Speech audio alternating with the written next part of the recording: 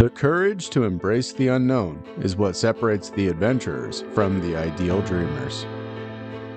I'm Ryan, and this is another story from one of our many growing adventures. 3 years ago, I picked up a puppy named Barrett. With his help, I would discover a new passion for the outdoors. As time passed, the adventures grew. We explored coastlines of British Columbia, winter camped on the snowy Rockies of Alberta, attended expos, making new friends and learning from new experiences of others. Headed to Central America, where we would explore the jungles and the reefs of Costa Rica.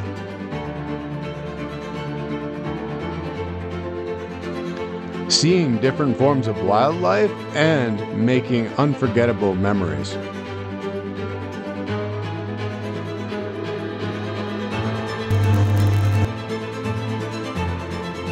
It's been a fast-paced 3 years of new friends and new experiences. But that feeling's back, an urge to explore overseas. A spur-of-the-moment decision that would turn into one epic adventure.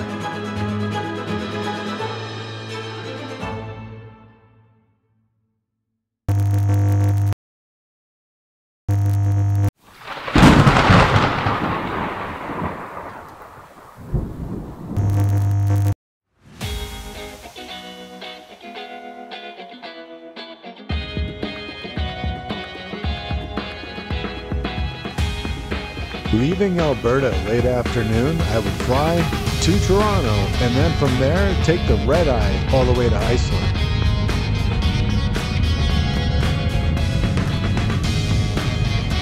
Normally, I don't have a problem sleeping on planes, but this time, the excitement got to me and I only got about 3 hours of sleep before landing in Iceland.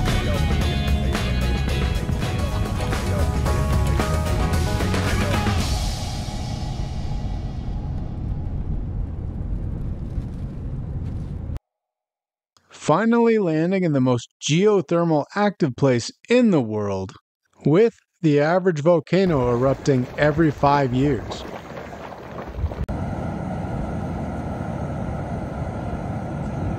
This adventure couldn't even start without a reliable and capable vehicle. So I present to you the 2015 manual transmission Suzuki Jimny.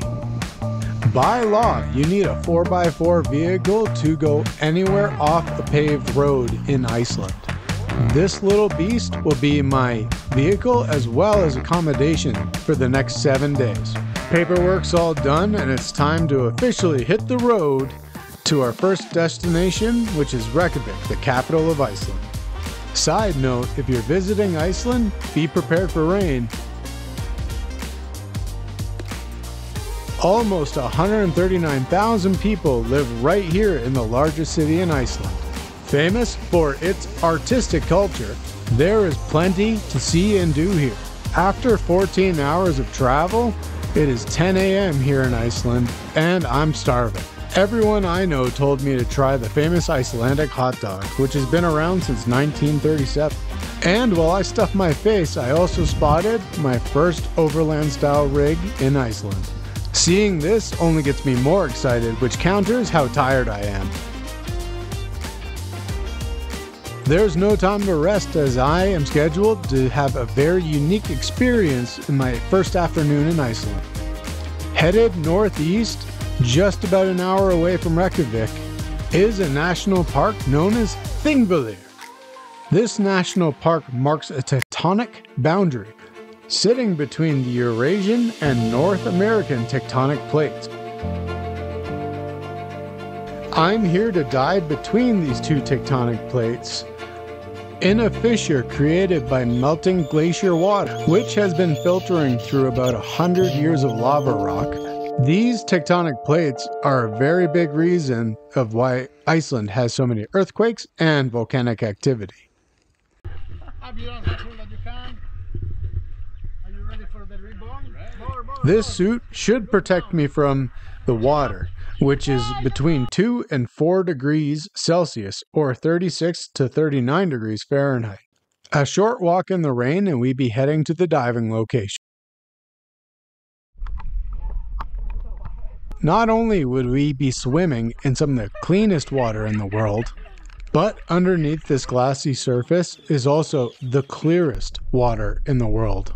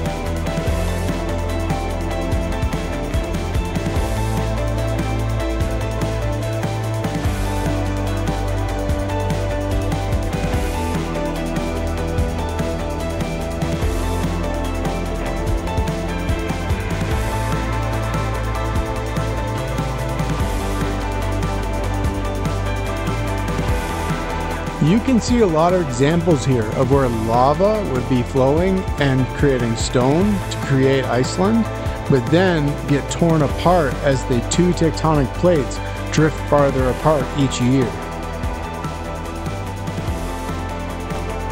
If you come to Iceland, you definitely have to do this.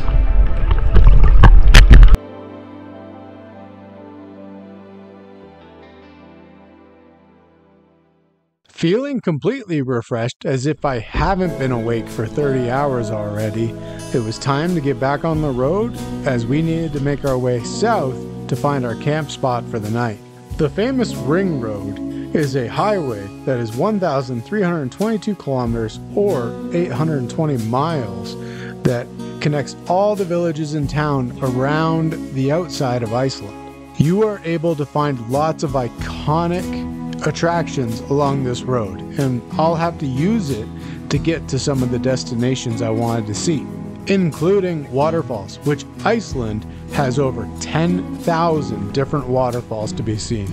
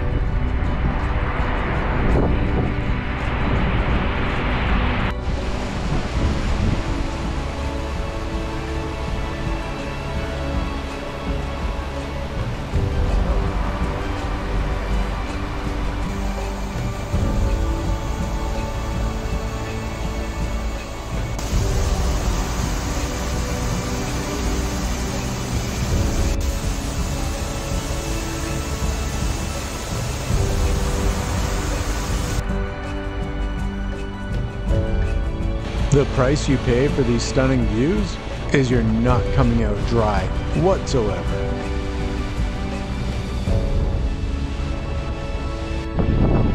You couldn't get enough water here in Iceland. Now back in southern Iceland around 10 p.m., it was finally time to make my way to my campsite for the night, which also will be beside an amazing waterfall.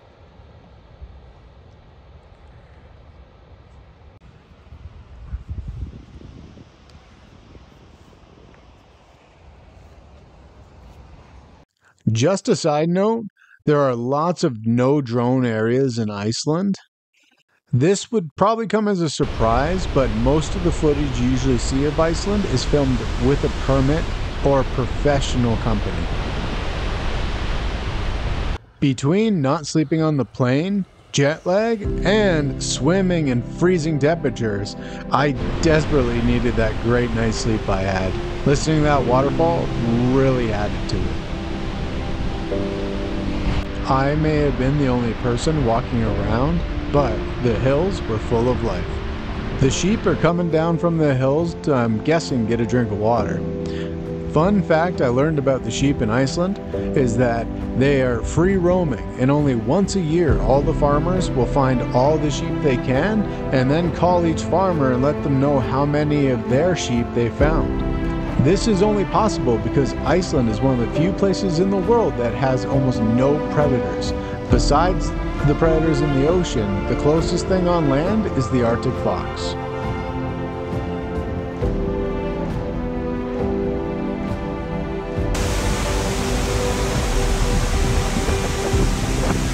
I also took the chance to hike up to the top of Skogafoss this morning so I could take in some of the views before the ultimate search for breakfast and coffee would begin.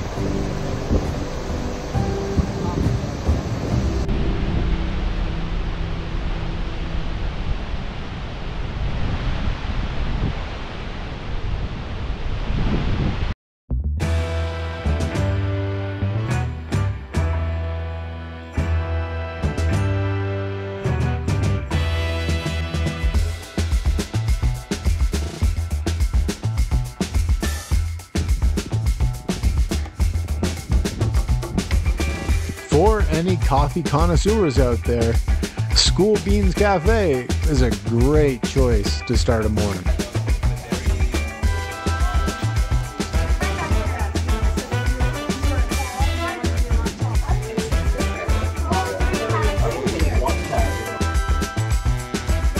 And of course, it's a morning in Iceland, so all the overlanders are out and about.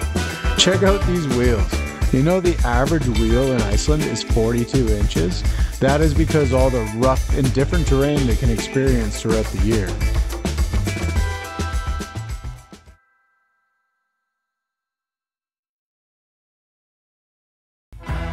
Back on the road again, and I know, a bit fast and furious, but I have a whole country to see and I'm determined to do it.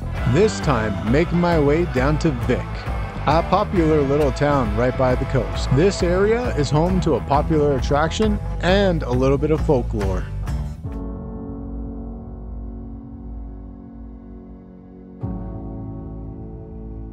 Along Vik's coastline is the famous black sand beaches. What you don't usually hear is that these beaches come with a warning. Sneaker waves appear frequently on these beaches, catching people off guard and pulling them into the water where they meet freezing temperatures.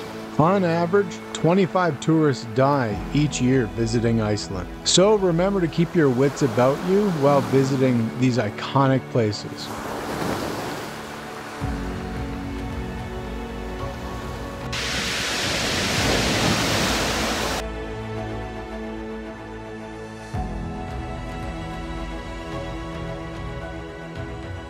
Living among the cliffs, another Arctic Circle native can be found here. This lush landscape is a perfect nesting ground for the colonies of puffins that can be found on the south and west sides of Iceland.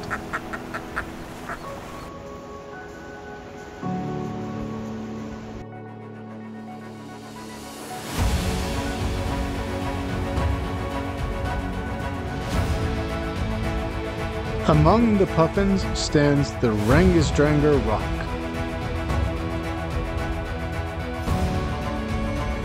Icelandic legends say that these three rocks are trolls who got caught in the sun while pulling a three-mast ship to shore and was instantly turned into stone, stuck in time with the ocean at their back.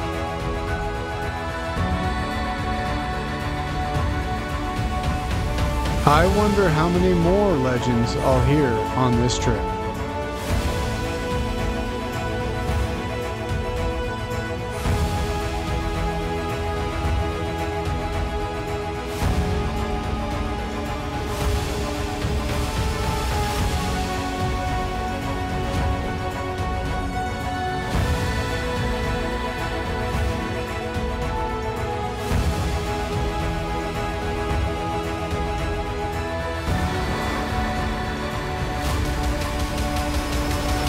It's only been 30 hours since I stepped foot on Iceland. I've already had incredible experiences, and I can't wait to find out what I'll experience next.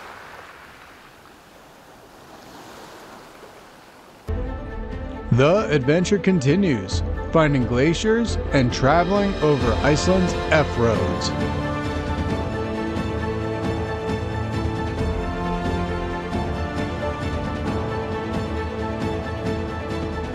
Follow along next time as we explore Iceland's interior landscape.